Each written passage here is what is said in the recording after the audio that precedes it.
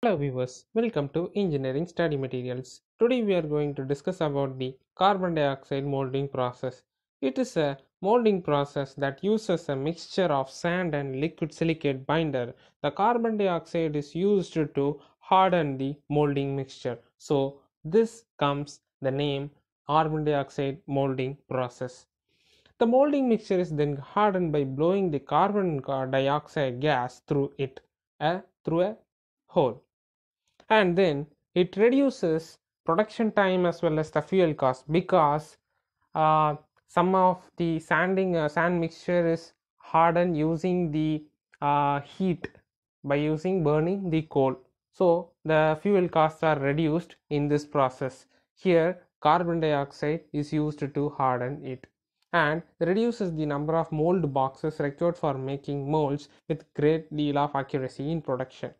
So this method offers a great deal of advantages than the other molding processes. So the advantages are dimensional accuracy with fine surface finish is achieved in this type of the carbon dioxide molding process, and it is not economical if we done this in a small units, that is a small production. It is only economical only in the large size of production. And what is the principle behind this carbon dioxide molding process means? When the carbon dioxide gas is passed through the mixture containing the sodium silicate, the silicate means the sand immediately becomes extremely bonded together so that it looks like a stiff gel or a hardened material.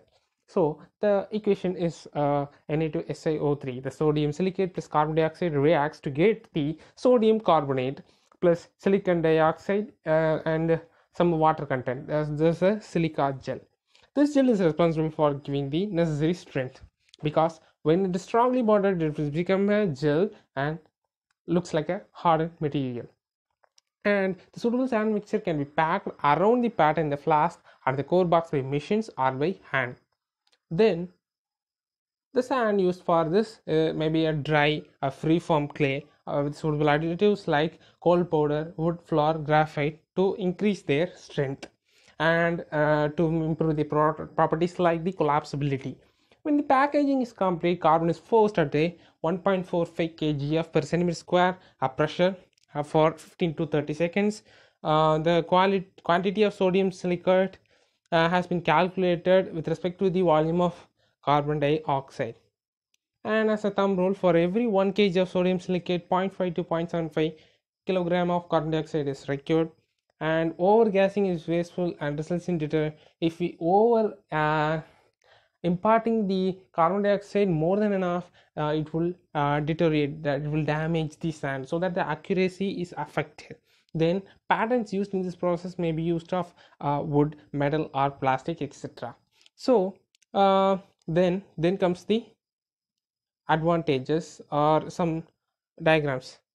Here the cope and drag are placed and a pattern is placed, sprue, riser, runner and holes are made. Then carbon dioxide gas is passed into it so that the mold cavity is hardened. Then the hardened mold can be obtained in this process. Then comes the advantages. It is more advantageous than the other process because the fuel costs are totally reduced, fine surface and accurate finish with fine surface finish can be obtained, and it is a speedy process because carbon dioxide gas is used, so it is a speedy process and great semi-skilled labor can also be imparted in doing this process, and it can also be a fully automated process.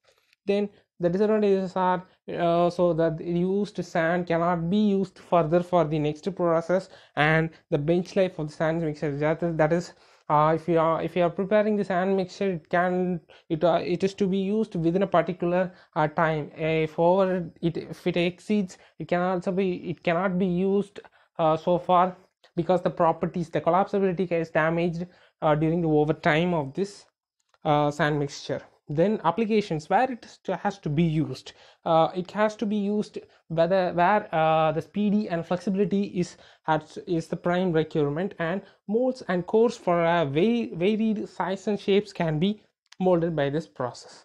So this is a short video, friends. If you like this video, please click the thumbs up button and share this video to friends to gain knowledge, and don't forget to subscribe this channel for more videos. So thank you for watching.